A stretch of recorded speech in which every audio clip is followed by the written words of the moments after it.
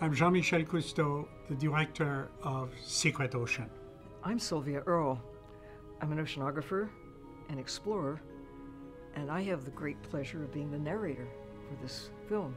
It's a great honor for us to have you do the narration of this show where, for the first time after 69 years of diving, we're going to be able to see, thanks to the equipment that is being used, things nobody has ever seen.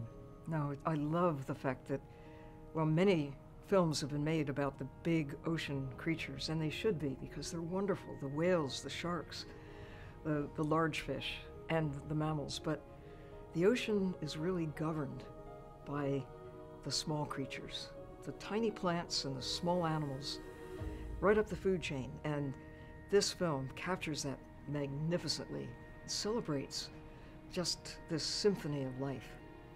To me, it's the foundations of all life in the ocean, and we'll learn again that every other breath of air that we take is coming from the ocean. I think this film achieves showing how we're connected to the sea.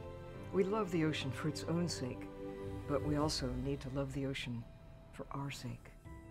Well, all I can say that if we protect the ocean, we protect ourselves, and we invite you to come and enjoy this very, very unique experience. Thank you. And Enjoy the dive. dive.